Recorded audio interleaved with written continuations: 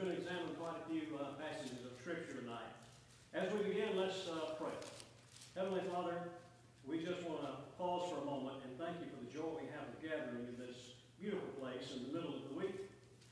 Everything begins to sag a little bit. A lot of people call Wednesday hump day, but it's good to get to the middle of the week and come in here on a Wednesday evening and experience a lift.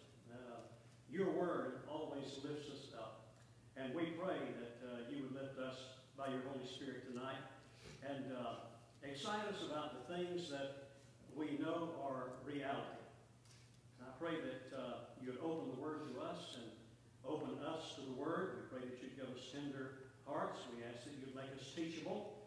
And we pray that you'd help us just to be like a sponge, soaking up your word. I pray that every one of us who is together now listening to me, I pray that all of us will sincerely desire the milk of the word, that we might thereby grow up into salvation. And to that end, we will apply ourselves and we'll give you all the praise and thank you in Jesus' name. And all of God's people said, Amen. All right. We are looking at the book of Hebrews, which is an absolutely magnificent book and one that we delight to study in because it is, you'll notice as we go through Hebrews, it's a book about the greatness of God. It's all about greatness. It's all about the greater things. A lot of great things in the world, but we're looking at the great things. The greatness of God, and this is how it begins in chapter 1. The greatness of God is seen in the fact that He has always spoken to His people. God has ways of communicating with us. There is no way that we could find God and be able to communicate with Him. He had to come to us. And this is the way He designed it. No man can find Him. He is the one who finds us. And that's why He sent Jesus Christ, is it not? To seek and to save those who are lost. And so He has His unique ways, and Paul says in various and different ways, He has spoken to us in the past. He's spoken to us by the prophets, and then He's spoken to us by His Son, Jesus Christ. So we also look at the greatness of Jesus Christ. That's what we did last week, because in chapters 1 and 2, we find the subject of the angels. And the angels have always played a major role in God's economy. But we need to understand that Jesus is greater than angels. And angels have awesome power. They have authority. But Jesus is greater than angels. So we would never worship angels. Remember that John had an angel that showed him all of these marvelous things that we've already looked at in the book of Revelation. And John, when the angel appeared to him, John fell down on his knees to worship him. The angel said, no, get up on your feet. Don't worship me. And we know the rest, right? Worship God. So, Jesus is greater than the angels. And what we're going to embark on tonight, and we're going to look at a number of greater things through the book of Hebrews, but for the next couple of weeks, I think, we'll be dealing with the greatness of our salvation. We have a salvation that is greater than we would ever have known without the revelation of Scripture. Now, it's easy for us to know we're born again. We know that we have confessed our faith in Jesus Christ, that we truly believe in Jesus Christ. And Jesus said, he that believeth in the Son has everlasting life. So we are God's people. We are in Christ's family. He is our Redeemer. So we're looking now at the greatness of salvation, which is the whole scope of salvation.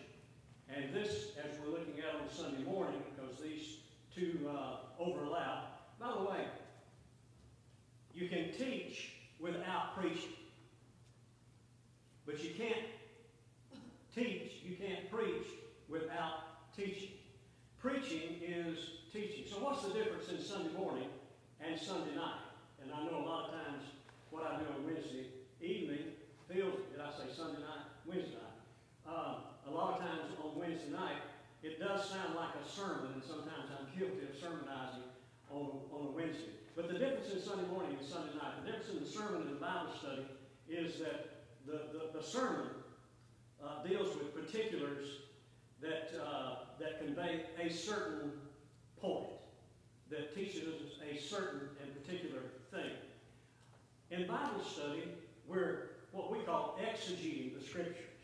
We're looking at the Scriptures and sort of examining every word and pulling them apart and going back and forth, because the Bible is its own best commentary. And this is the way we learn. It's in-depth Bible study. That's the difference. So that's what you're going to see here tonight. We're going to begin with the greatness of salvation. Salvation is much greater than we have imagined. We know about our redemption. We know about our being born again. We know that we have come to faith and that the Lord has given us this great faith. But it doesn't stop there. This is to affect every single area of living. So we're going to begin in Hebrews chapter 2, verse 1. Now, we gave an overview of this, particularly looking at angels in comparison to Jesus last week. But we're just going to begin a kind of verse by verse in chapter 2 and look at it in detail. Verse 1, therefore, and that's because of everything that has been said. If you look back to the last verse in chapter 1, he talks about the angels, and he said, are those angels not ministering spirits sent out to serve for the sake of those who are to inherit salvation? This is how important this whole subject is of the scope of our salvation. So in chapter 2, he says, therefore, because this is true, because God has invested so much in communicating with us through His Word and through the prophets and through Jesus Christ and ministering to us through angels, therefore, he says, therefore, we must pay much closer attention to what we have heard, lest we drift away from it. We must give much closer attention to what we have heard. Well, let's think about this for a moment. What is it that we have heard? We're going to itemize a few things. Number one, we have heard that we are chosen by God. Now, keep your finger here, and let's turn back to Ephesians chapter 1, which is one of our most profound doctrinal letters from the Apostle Paul. Pure doctrine. So this is the Word of God. Ephesians chapter 1. Look at verses 3 and 4. Blessed be the God and Father of our Lord Jesus Christ, who has blessed us in Christ with every spiritual blessing in the heavenly places. Nothing has been left out. Peter deals with this in his second letter, chapter 1, that everything that pertains to life and godliness has been given to us.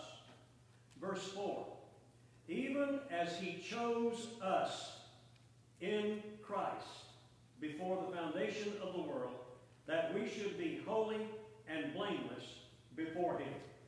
We are chosen by God. Now this is a lift for us. This is very inspirational. Most people feel like they're not worthy. They feel like other people are better than they are. We fight against that. But every person needs to understand, every believer must understand that you have been chosen by God. He looked out across all of humanity, and for whatever reasons, and these reasons are only known to Him, He chose you. You are His choice. Some of you may remember when you were in grade school, I don't know if they play this game anymore, but when I was in school, we used to play Red Rover. Anybody remember that? Red Rover, Red Rover. Send Jimmy right over. And many of us know what it was like never to have your name called, to act as though you're not there. We played several games. As a matter of fact, they don't do it at school anymore because they just determined it's not a good thing for other boys and girls to feel left out. I remember when we would play a particular game and choose sides. And then you would have 2 or 3 people that were chosen last. They were the last ones to be chosen. And then somebody would say, if there was one left, oh, we'll take take Bobby. Come on, Bob. And so he got in. That's humiliating him. You don't have to worry about that. We have all been chosen by God from the foundation of the world. All of this is true, even as he has chosen us, and that even before the foundation of the world. So we are chosen by God. Secondly, we know that we are predestined. Look at Ephesians chapter 1, verse 6.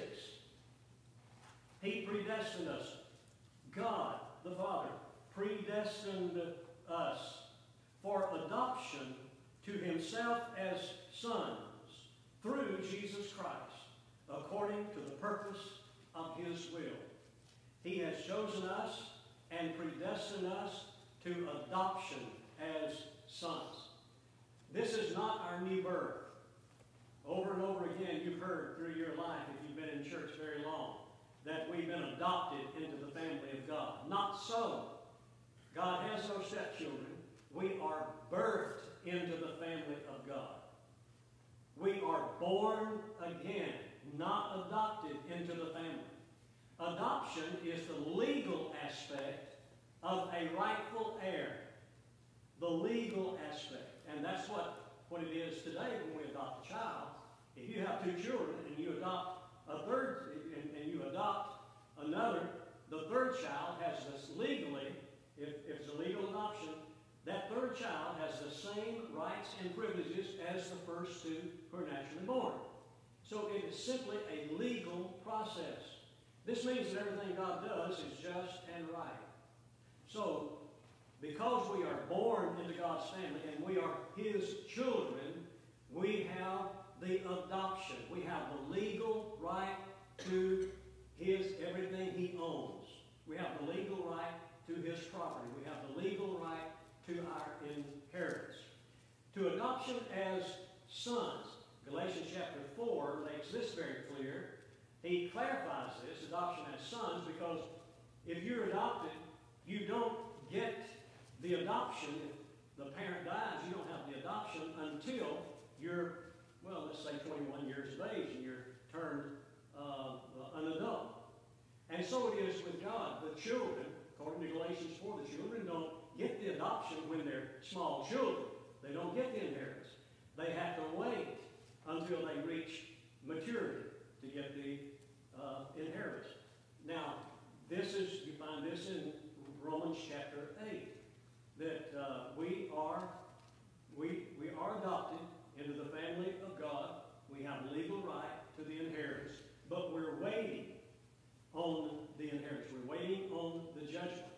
And that is to determine if we are going to get all of our share with all the other family of God, or a portion of it, depending on how we have lived. So, this leads us to the fourth thing that we know about ourselves. We have an inheritance. Adoption is of no value at all if there's no inheritance. So we have an inheritance. Once again, look at Ephesians chapter 1, verses 11 and 12.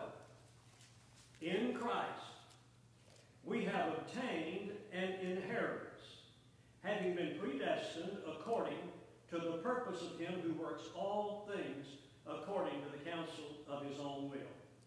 Very clearly it says we have an inheritance. And what is our inheritance? Jesus gave that to us in the Sermon on the Mount in Matthew chapter 5. And he said, the meek shall inherit the earth. You also find it in the Old Testament. One instance of that is in Psalm 37. The meek shall inherit the earth. We are going to inherit real estate. We're going to get a part of the family farm. And what is the family farm? It's the earth. God owns it all. And so he has bequeathed this earth to us. So we have an inheritance, having been predestined. And let's look at that word for a minute. Predestined, our destiny, that means where we're headed, has been marked out for us ahead of time, before the foundation of the world. We are predestined to receive the inheritance. We are predestined as rightful heirs. And this has nothing to do with our new birth. Our new birth is our election, and that's the word ecclesia, the word in which we get church. So every time you say the word church, you just said the word elect, because ecclesia, translated elect, the meaning of that is the assembling of the saints. So we are an assembly of the saints. We are the church, ecclesia. Now, that's our being born again. We were birthed into the family of God. But since we are birthed into the family of God, now we deal with the adoption, and that has to do with our predestination. We are predestined to rule and reign with Christ. That is our destiny. On this earth, we are predestined to rule and reign with Jesus Christ. So we don't ever want to get the two confused. But notice the last part of verse 12.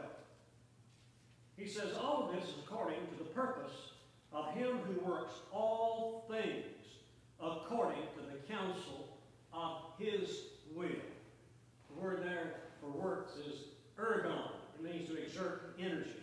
And it means that the Lord works everything. And you love Romans 8:28, as we all do. And that is, for God works all things out according to the counsel of his will. Every single thing. And let's look at a few other verses. Look back at Psalm, and you don't have to turn to these. I'm just going to give you a couple of examples. If you're jotting some things down, you might want to note Psalm 135, verse 6. Whatever the Lord pleases, he does, in heaven and on earth, in the seas and in all the deeps. Now, why does he say in the seas and all the deeps? That's simply an allusion to the things that we can't see or understand. The sea is a whole different way of life. We have to breathe air. We cannot breathe underwater. All the living creatures in the sea have to breathe through the water. They cannot breathe when they're taken out of the water. It's a totally different environment from anything that we're familiar with. We don't understand. And in the deep places of the sea are things that they are even now discovering. There are life forms in the depth of the sea that they're constantly discovering that were not known before. So it's just telling us that God does whatever he pleases, wherever it is, whether you see it and understand it or whether you don't. God does whatsoever he pleases. As a matter of fact, that's what makes him God. And I can tell you right now that if you were God, you're not, of course, but if you were, you would do whatever you please to do, whenever you please to do it. We're fallen creatures, and we have this God complex. And you look around you, and you see people today who just will not be told what to do. Daniel and a lot of these people in law enforcement have to deal with this almost on a daily basis. When they stop some younger person and say, get out of the car, and say, I'm not getting out. Let me see your driver's license. I don't have to do that. It's hard to deal with people that they have the God complex. You don't tell me what to do. I do whatever I want to do when I want to do it. If I want to get out of the car, I'll get out, but not until then. And you have to exert force. What is that? Oh, you can call it rebellion, you can call it ignorance, you can call it stubbornness, or anything you want to. It actually is the God complex. I don't have to do what anyone tells me to do.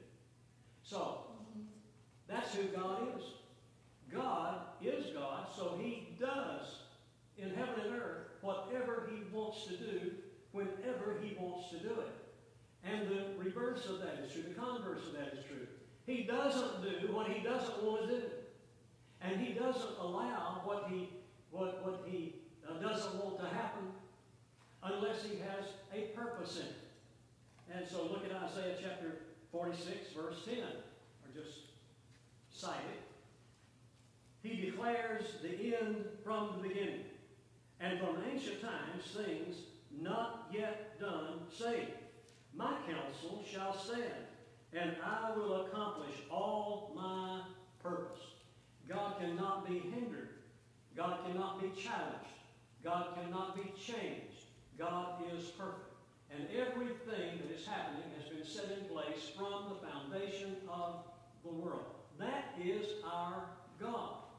And nothing will change because it was set in motion according to what he purposed, according to his plan. You look at anything in government today, anything that's going on, you look at this situation with former President Donald Trump and President Joe Biden and all of these things that are going on in government today. And you have to understand that God put all of this in motion from the foundation of the world. It's just unfolding as it goes along. And we don't know what God's plan is. We don't know what He's going to do through this. We just know that all of this is a part of God's plan. Now, the alternative that you have is that some of this is not according to God's plan. Now, that puts you in a real dilemma there. If God is not, if something has happened that God has not put into the plan, who did it? Who would that be? And how do you know that He can't do something that is contrary to God's purpose and plan and push through God's plan and push God aside and accomplish something that is out of God's control? It's not a dilemma. The Bible settles it in these kinds of passages. He says, my counsel shall stand, and I will accomplish all thy purpose. Listen to Genesis chapter 50 and verse 20. Now this comes out of one of our favorite stories in the Old Testament, the story of Joseph and his brothers. And you remember how his brothers sold him into slavery. And then Joseph was a man of such outstanding character and faith in the Lord that the Lord delivered him and made him second in the land of Egypt only to Pharaoh. He was not only Pharaoh's right-hand man, he was the second in absolute control, even to the point of Pharaoh's household. And this was Joseph. You remember how his brothers found him finally, and he was discovered to them. And then they reconciled some of that, and his father died. And after his father was buried, his brothers came to him and said, Daddy said for us to tell you that we were sorry and for you to forgive us. And I want you to listen to what Joseph said in verse 20 of chapter 50. He said to his brothers, these wicked brothers that sold him into slavery, he said, as for you, you meant evil against me. But God meant it for good, to bring it about that many people should be kept alive as they are today. He said to those brothers, you meant it for evil. He didn't excuse them. He said, you meant it for evil, but he said God was working. None of us knew it, but God was working.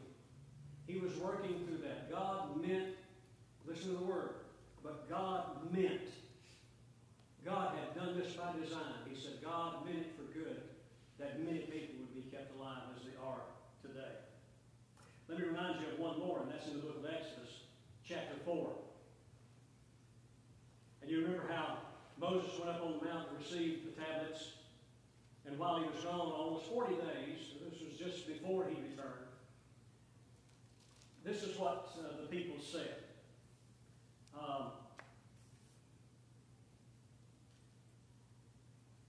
No, let's back up.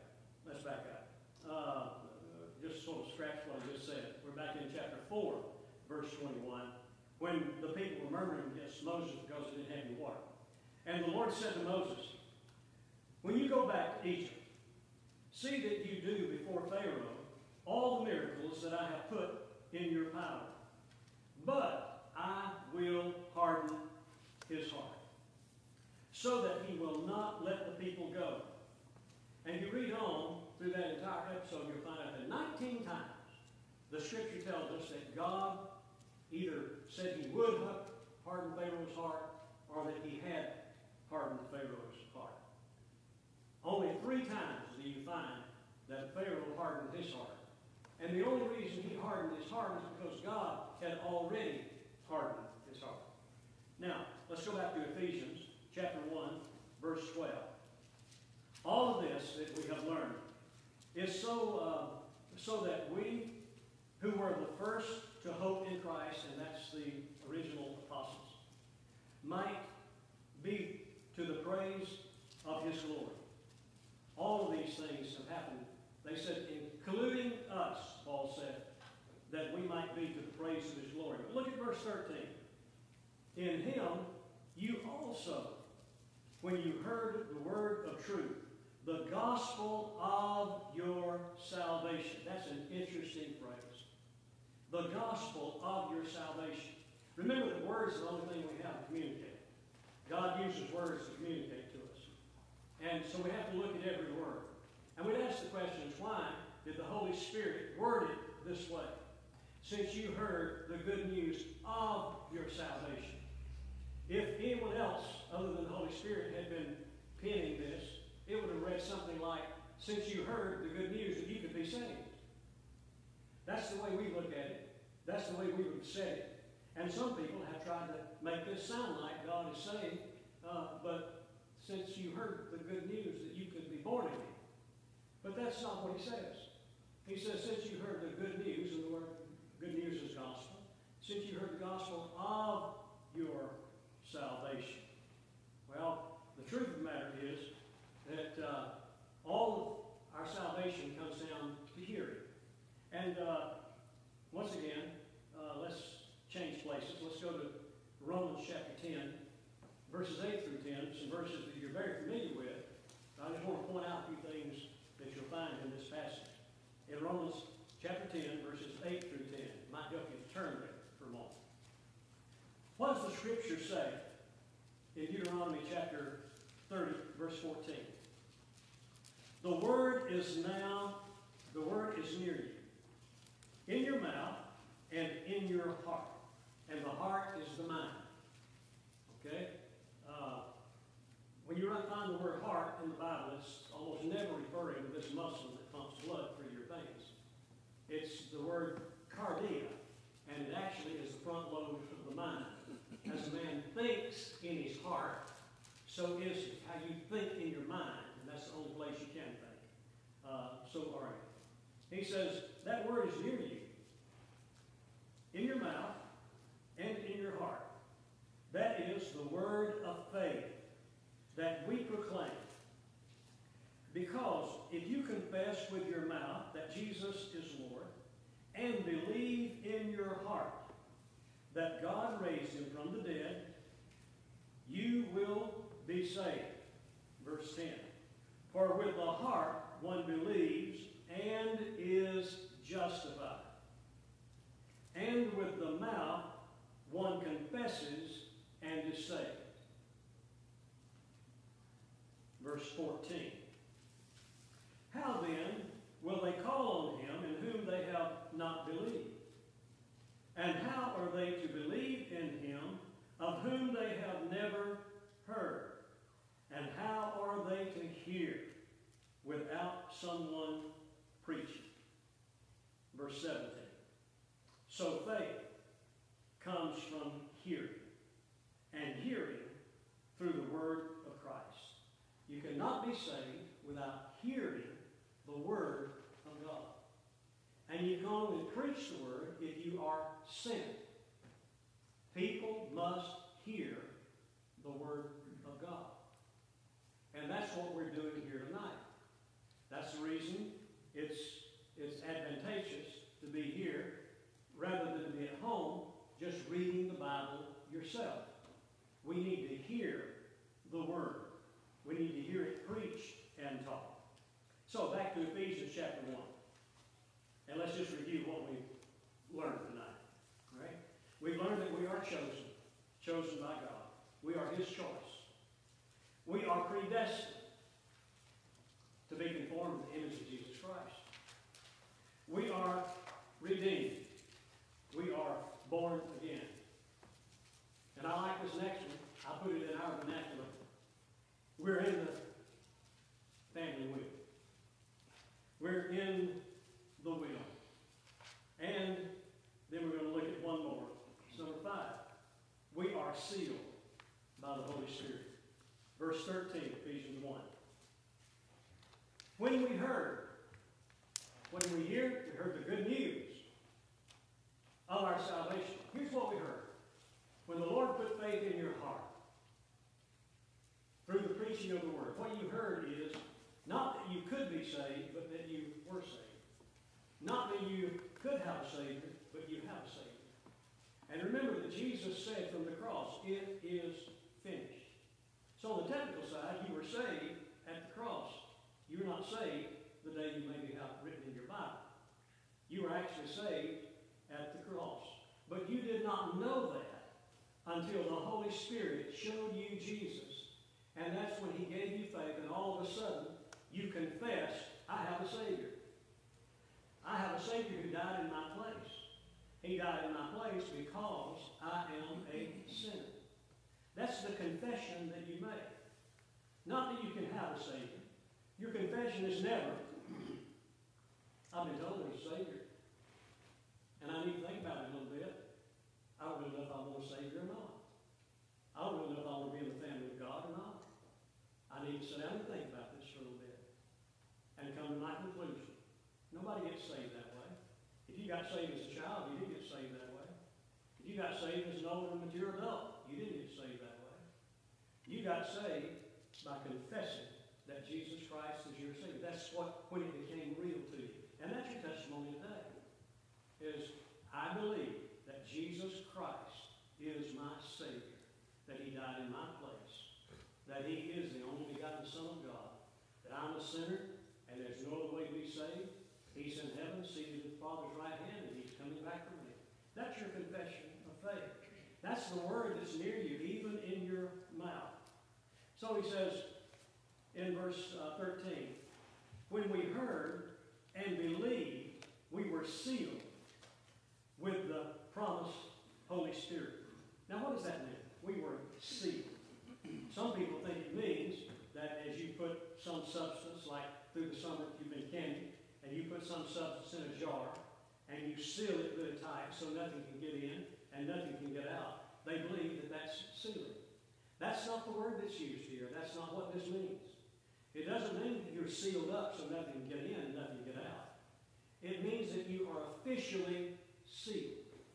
The president, every time he signs an executive order, it has the presidential seal on it. So when you look at it, it is sealed. That means it is official. That is his covenant. That is his act. And that's what it means to be sealed by the Holy Spirit. God has put his seal on us, his seal of approval on us, because we are in his family. Because he has put his Spirit within us. That's his seal. So we are officially God's children. It's an official mark. We're sealed with the promised Holy Spirit. Verse 14. Who is the guarantee of our inheritance. Once again, confirming that we actually do have an inheritance. Until we acquire possession of it. We do not have it in our hands yet. We have not yet acquired possession of our inheritance. That will happen at the judgment seat of Christ in 2 Corinthians chapter 5, verse 10. When we all stand before the judgment seat of Christ, receive what we've done, whether in flesh or whether it's good in flesh or bad. So we're going to receive our inheritance there. And that's what Peter has confirmed in 1 Peter chapter 1, verses 9 and 10, which we've already looked at on Sunday morning, where he says we're obtaining. We're in the process. We don't have it yet. But we're obtaining the outcome of our faith. Our faith is designed to have an outcome. That's what it means to produce fruit. We are to produce fruit. It's to be the outcome of our faith. That it produces works of righteousness that are pleasing unto God. So, we are obtaining the outcome of our faith. The salvation of our souls. Now, this is not being redundant. He's not talking about our being born again. I hope we're clear on that by now. He's talking about future salvation. I'm like a virgin, saving myself for the bridegroom. I'm saving my best for him. I do not spend my best on my own passions. I'm spending my life on him for the future reign in heaven. Ours is the greatest salvation. And that's the reason, if you look back to, let's go back now. I think we can go back to Hebrews 2 and look at verse 3, where he asks this question: how shall we escape if we neglect such a great salvation? It is not a common salvation. It is such a great salvation. And not just a great salvation. It is such a great salvation. Notice the adjective. Such a great salvation. And then Hebrews 7:25. We'll get to it in a number of weeks. But listen to these words in Hebrews 7:25. Jesus is able to save to the uttermost those who draw near to God through him, since he always lives to make intercession for them. So we are saved to the uttermost. It is a great salvation. Now that brings us to another great thing. What is the greatest danger that you and I face? So we know about our greatest salvation. It's the greatest thing we have. So what is our greatest danger? Our greatest danger is not in being lost again. Our greatest danger is not going to hell. That's been taken care of. Our greatest danger is to drift from this. Our greatest danger is to neglect such a great salvation. With this in mind, what a tragedy it would be, and it is for multitudes who are neglecting this great salvation, which cannot be overestimated or overstated, because there is this looming judgment that is hanging over us. It's this ominous judgment. And in 2 Corinthians 5:10, we must all appear before the judgment seat of Christ to give an account of deeds done in the flesh, whether they be good or evil. Now, let me remind you that the entire book of Revelation is not about the Lamb of God. It's about the Lion of Judah. Jesus is the Lamb of God that takes away the sin of the world. He died as a lamb. He was led to the slaughter like a lamb. But he is nothing like a lamb now. He is king, waiting to receive his kingdom. And when he does, he's going to judge his people. And all through the book of Revelation, we see he's the Lion of the tribe of Judah. The world doesn't understand that. It doesn't mean anything to the world. But it means something to us, because we know what it means to be a lion. He roars like a lion. Amos says the lion has roared. And that's Jesus Christ and his roaring judgment, this ominous judgment that's looming over us. Listen to Hebrews 2 and 3. Let's read it together. How shall we escape? How shall we, God's people, those of us who are born again, how shall we escape if we neglect such a great salvation?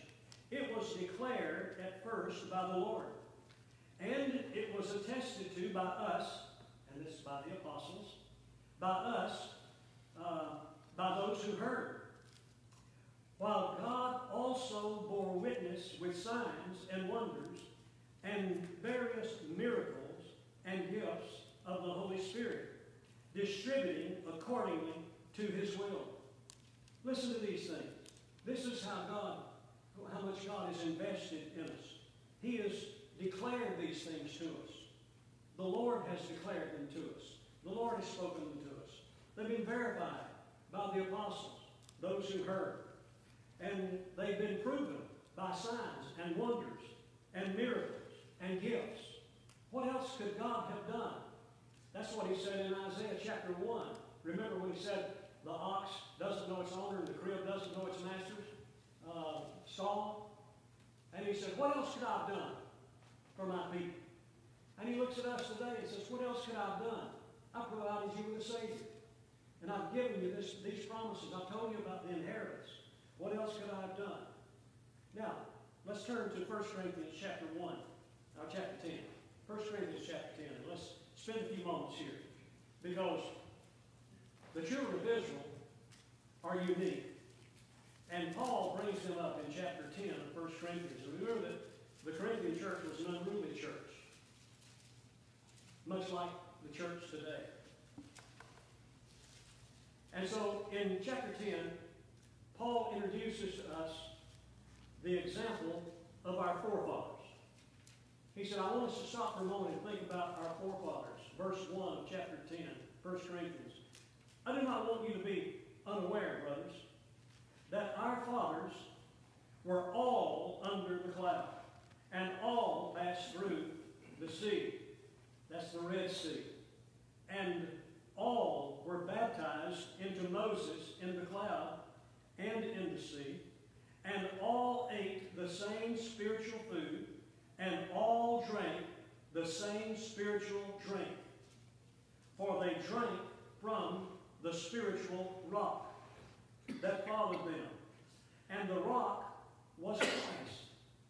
Nevertheless, with most of them God was not pleased, for they were overthrown in the wilderness. Now, these things took place as examples for us, that we might not desire evil as they did. Think about this. This is how God dealt with his rebellious and disobedient children. Paul's very clear about this. Israel is God's nation. And Israel and the church literally are one and the same. All of us are God's children. They were saved looking forward to Christ. We are saved looking back on Christ. Christ is the center of God's people. And this is what God did to his people who were unruly. Notice this. They all suffered. Now, they all drank from the same drink. They all ate the same food. That was the manna from heaven. They all crossed the Red Sea. All of them were under the cloud. Notice that all of them were a part of that. That's us today. But all of Israel suffered. And so all of the church is suffering today because of the sins of some. And he says here, God was not pleased with some of them. We don't know how many. But it wasn't all of them that were sinning. But God puts all of us together. And this is the reason we need to pray for revival. If your heart is right with God and you're not a part of the problem, you need to be praying for revival. It's our brothers and sisters that are dragging us down. It's our brothers and sisters that are causing all this trouble on us. It's those unruly and disobedient ones. Those who just do not live for him anymore. They don't read their Bibles anymore. They don't pray. They don't feed on him. They don't look to him. They're busy with other things. These are the people that are pulling the church down. And God, this is how God deals with his people. I don't know how anything could be clearer. Look at verse 6 in 1 Corinthians 10. Now these things took place as examples for us, that we might not desire evil as they did. Do not be idolaters, as some of them were. As it is written, the people sat down to eat and to drink and rose up to play. And that's where I wanted to be just a little bit ago. I want us to think about this for a moment. You remember when Moses went up on the mountain to receive the tablets, and he and Aaron were coming down, and Aaron said, "There's noise in the camp. Sounds like a big party. I mean, it sounds like war." And Moses said, "No, it sounded like a party." And when they got there, were they ever having a big party? And what had happened? Well, let's listen to this. Just listen to it. When the people saw that Moses delayed to come down from the mountain, the people gathered themselves together to Aaron, and they said to him, matter of fact, it was Moses and Joshua, not Moses and Aaron. Okay, so they came to Aaron and they said, "Up, make us gods who shall go before us." Can you think of a more idiotic statement? Make us gods that will go before us? Who did they not remember who parted the Red Sea for them? Do they not remember who fed them with manna every morning? Do they not remember him who sent quail to them? Do they not remember the one that brought water out of a rock? I mean, what is it with these people? Can you imagine this? But Paul said these are examples for us so that we won't act like they did. And alas, we seem to be doing the same thing. They said, "Up, make for us gods, who shall go before us. As for this Moses, the man who brought us up," oh, there it is, "the man who brought us up out of the land to Egypt. We don't know what happened to him. We don't know what's become of him." So Aaron said to them, "Take off the rings of gold that are in your ears, and the ears of your wives, and sons, and your daughters, and bring them to me." Wait a minute. Where did they get the gold? These are slaves who came out of Egypt, right? They've been slaves for 435 years. Where did they get gold earrings and gold jewelry and these exquisite things? Where did they come from? God changed, before they left Egypt, God changed the hearts of the Egyptians. And these people were told to go and ask for gold and silver from the Egyptians who were rich. They did, and the Egyptians gave it to them. And the Bible says, and so they plundered the Egyptians. Only God could do that. And so they take these things that God has given them, and they gave them to Aaron. And Aaron, although he denied it later on, he said, I threw the gold into the fire, and this is what came out. But the Bible is very clear. Listen to what the Scripture says. So Aaron said to them, take off the rings of gold that are in the ears of your wives, your sons, and your daughters, and bring them to me. And so all the people took off the rings of gold that were in their ears and brought them to Aaron, and he received the gold from their hands and fashioned it with a graving tool and made a golden calf. He denied that he had done it. It's like a miracle. I just threw it in there, and out came this calf. And they said, the people said, these are your gods, O Israel, who brought you up out of the land of Egypt. So it is. This is the way God deals with his unruly, disobedient, rebellious people. And we see that happening right before our eyes today. We're dealing with this plague called COVID. And it's not soon to go away. It won't be long before we'll be going to places of business and we'll be denied entrance if we're not wearing a mask. And the best studies we have declare that it just doesn't help. Maybe help a little bit, who knows. But to force people, anybody's free to do whatever they want to. If they want to wear one, fine. If they don't, I'd never criticize anybody for it. Sometimes people have very legitimate reasons for it.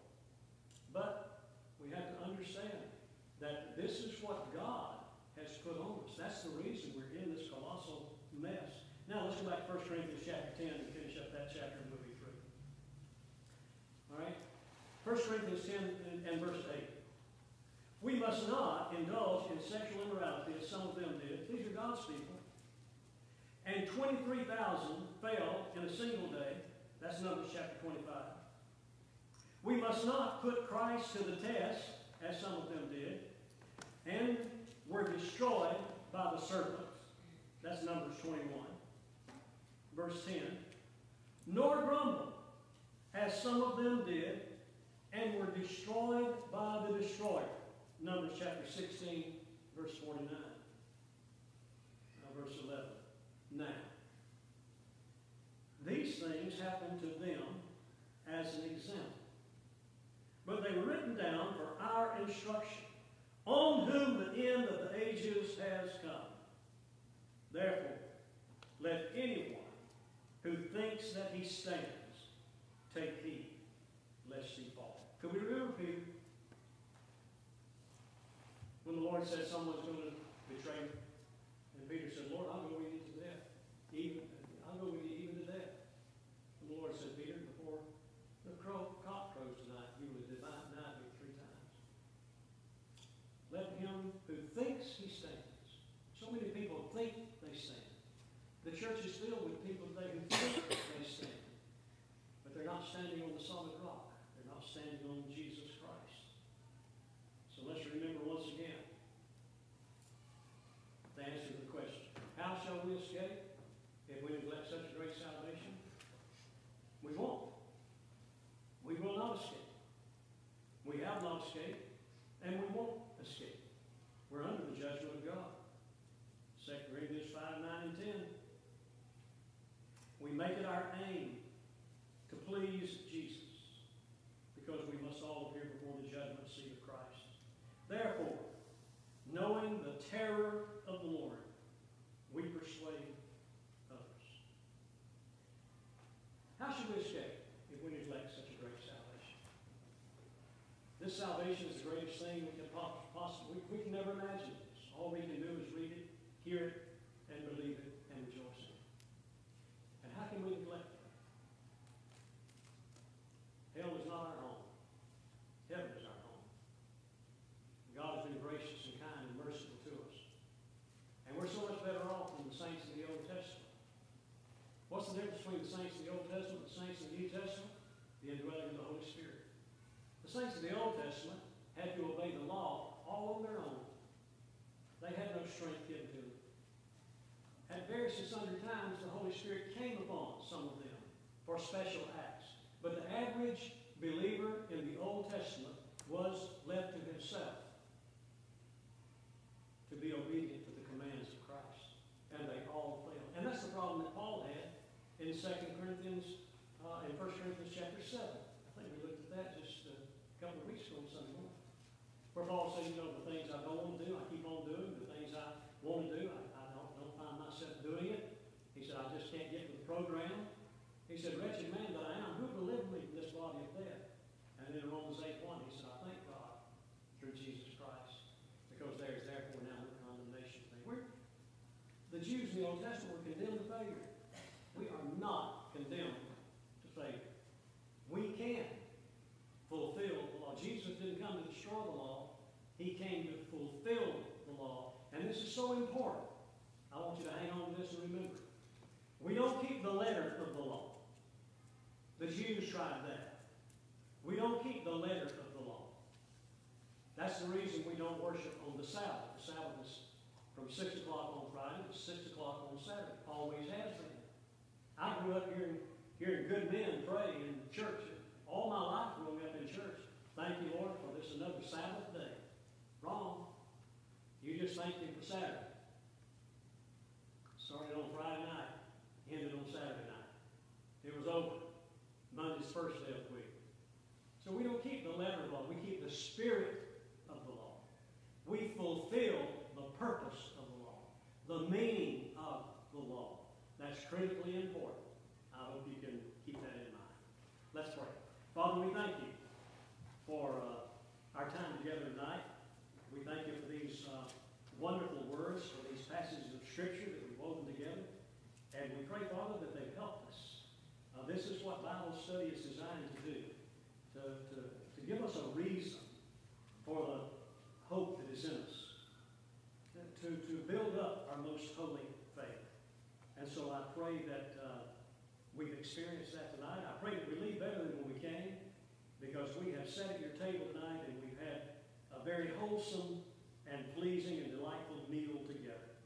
We have fed on your word, and we're better for it. And we thank you in Jesus' name. And everybody said, amen.